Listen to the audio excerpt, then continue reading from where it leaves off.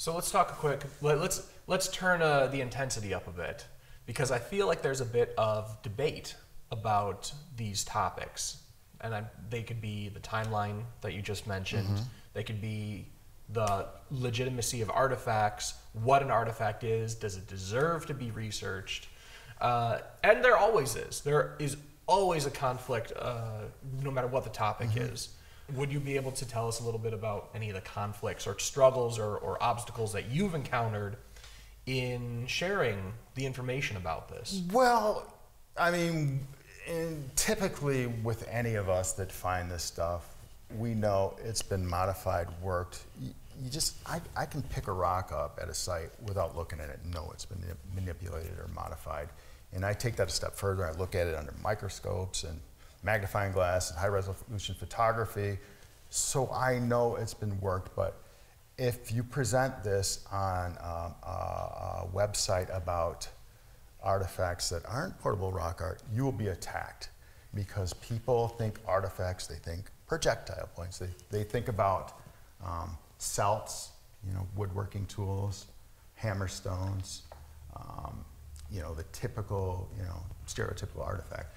Archaeology surprisingly has no interest in this stuff, which intrigues me in the sense that it's so myopic, because you can learn so much.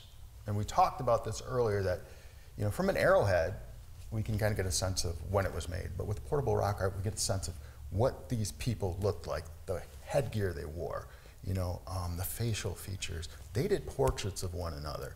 And it is very, very cool when you see this stuff blowing up, because you can see the details of the hats and the things like that. My first batch of portable rock art, I took it to an archaeologist at Grand Valley State University. And I was so excited. I thought it was going to change the world, man. I was like, excuse me, I'm retiring. This isn't Joe Rogan, damn. Okay. I'm going to retire because I've made this amazing discovery.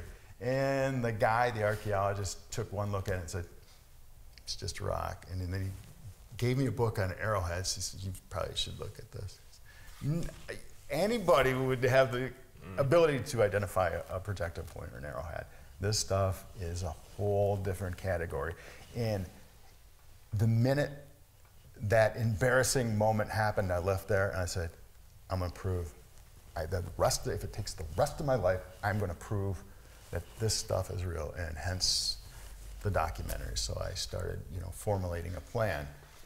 As I got better at this and found cooler stuff, I continued to approach archaeologists and post them on websites, and it was consistent across the board.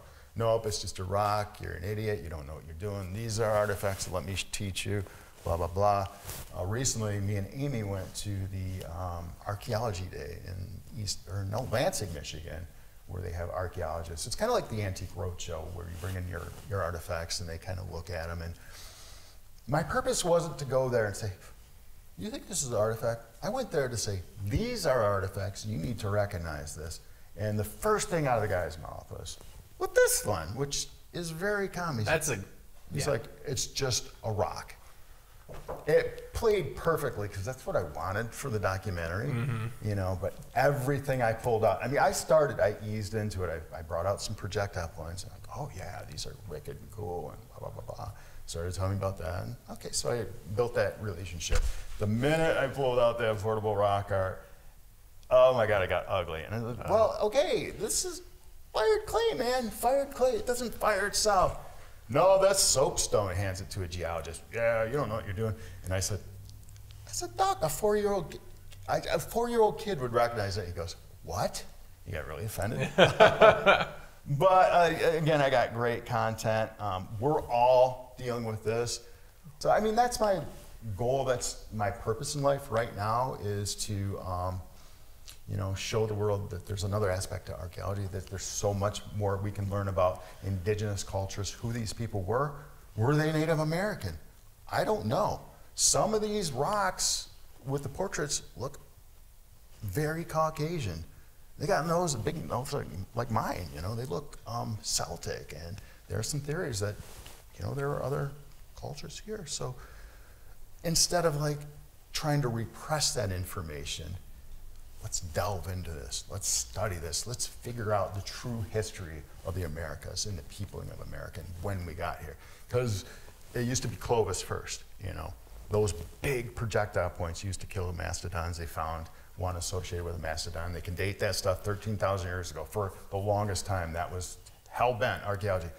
Humans have only been in North America for 13,000 years. No. Now we're finding out 22,000 years, 30,000 years.